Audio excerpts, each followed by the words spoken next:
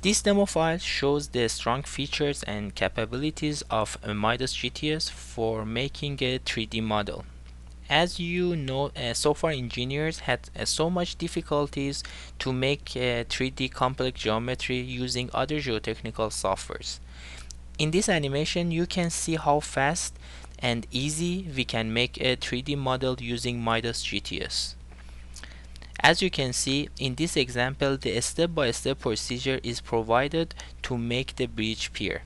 It is important to highlight that when you are using midas GTS or FX Plus, which is similar to preprocessor of midas GTS, you will be able to import the CAD file, either 2D or 3D.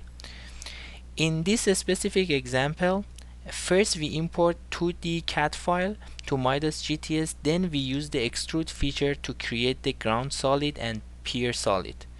Using the extrude feature in midas GTS, we can convert 1D to 2D, like converting line to plate, or we can convert 2D to 3D, like plate to solid, using the extrude feature. Another important feature that we use is divide. We can use the divide to make the solid layer.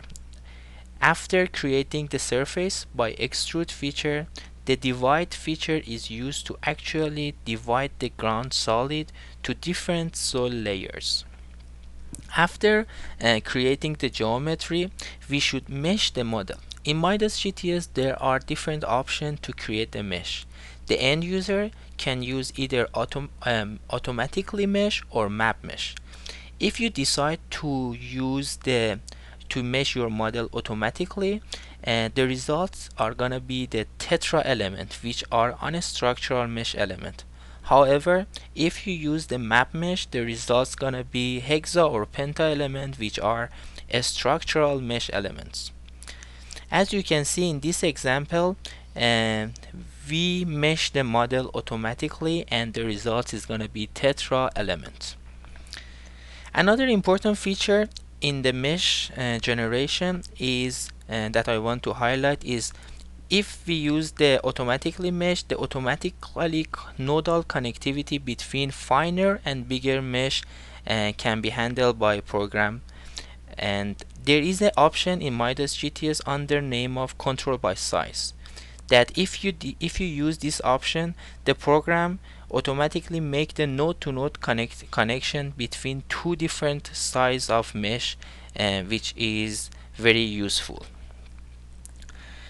The last part, as you can see in this specific example, is creating the group of deep foundation. Using other softwares, most of the time, in order to make the interaction between foundation and soil, you should use the interface element. You can do the same thing using midas GTS, but as another option, you can use the pile element available in GTS. And when you use the pile element, you can add the friction and end bearing, or if you have a data, you can import the TZ curve to the pile element.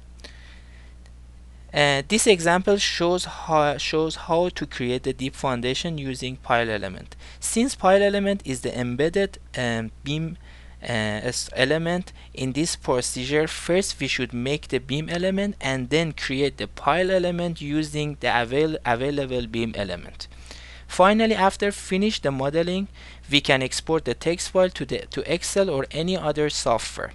The text file that is created by midas GTS is include all the geometry, node information, and mesh information, which can be imported by any other software.